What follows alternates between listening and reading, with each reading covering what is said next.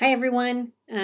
Welcome back from spring break. I hope you did get a moment to be off screen. I did for a couple days and it was really healing to be away from the screen for a couple days.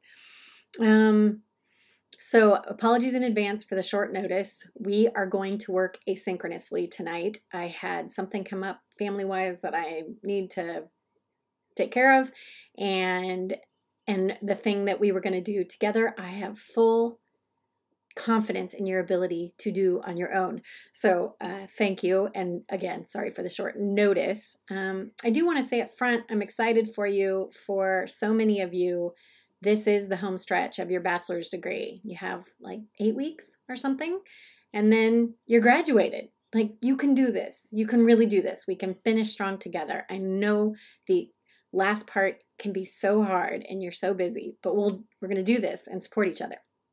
So for today, you should already know, because we've known this before, that your writing assignment to the teacher is due tonight.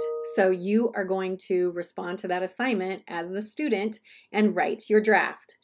Last that I checked, I shouldn't say draft. It should be like your best effort, so not drafty. Last I checked, I think Brianna had responded to Savannah's assignment. I think it's the only one that's there so far, and it looks really good. Like, she did this Harry Potter essay thing that looks amazing. So good job.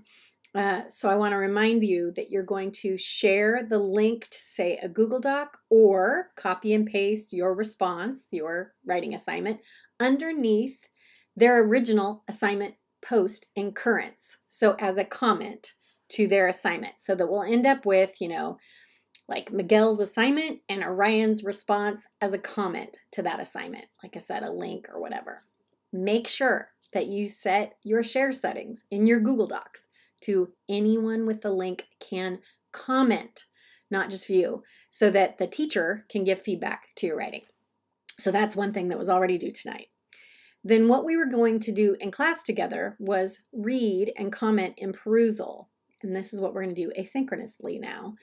To Nancy Summers' essay called Responding to Student Writing. It's a canonical text. It's one that lots of us read. It was written in the 80s and it's still good. And some of you would have encountered it probably in English 431. I don't know how many times I've read it in my career.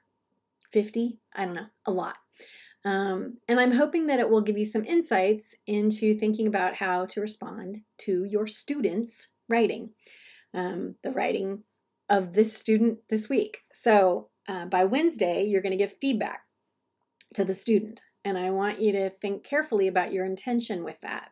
Is the feedback in the service of revision? I hope you do have revision built into your assignment sequence. So is this feedback that helps them revise? They're not going to actually revise, but what if they were going to?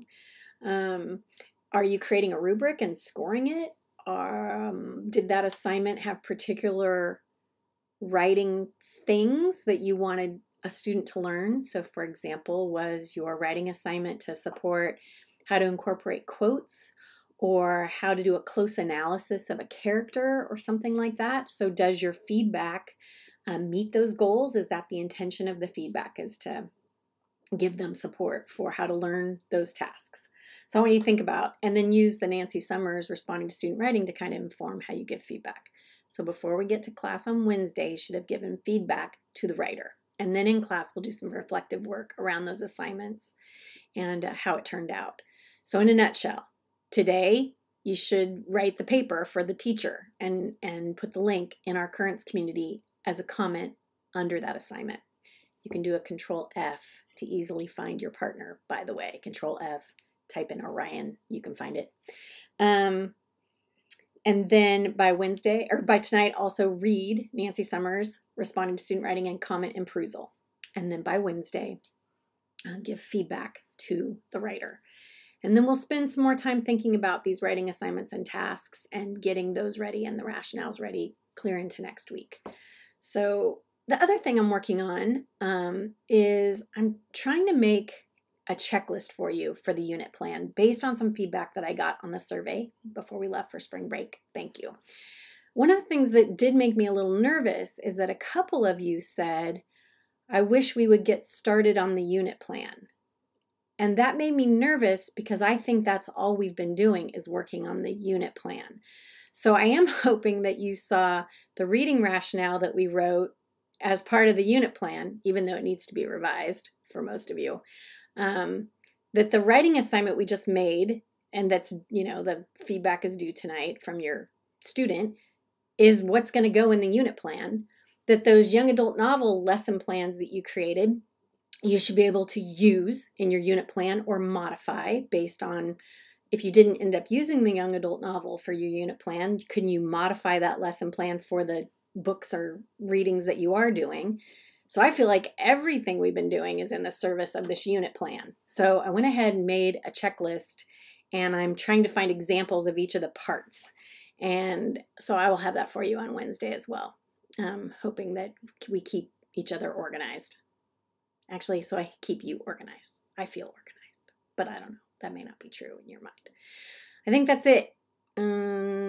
Yeah, I look forward to seeing y'all on Wednesday, and thanks for writing your partner's assignments. This will be really fun to see. And yeah, hang in there.